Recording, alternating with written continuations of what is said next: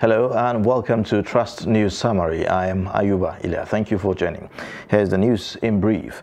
Passengers have been assured of their security as the Abuja-Kaduna train service resumes operations on Monday.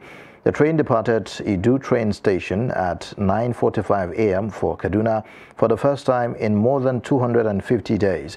Passengers expressed joy as operations began, saying that they have waited for so long for the operations to resume. The Economic and Financial Crimes Commission has launched a manhunt for the arrest of Kano Central senatorial candidate under the ruling All Progressives Congress, Abdul Karim Abdulsalam Zaura. EFCC counsel Ahmad Roga disclosed this on Monday at the resumption of the criminal trial at the Federal High Court sitting in Kano. The scheduled arraignment could not hold because of the absence of the trial judge. The gunmen who were arrested at the Mina residence of Mohammed Sani Musa, the All Progressives Congress senator representing Niger's East Senatorial District in the National Assembly, have told the police that they were sent to kidnap the lawmaker.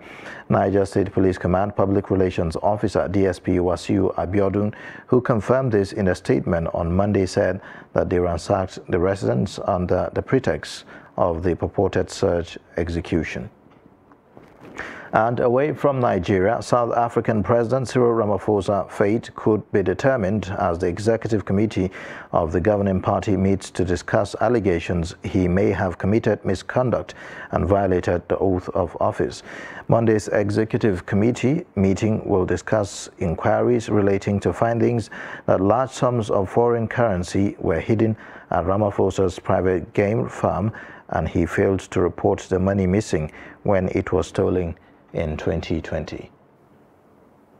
And that's a wrap on Trust News Summary. Watch more via all our social media platforms, and also don't forget to subscribe to our YouTube channel. I am Ayuba Ilya. Thanks for watching.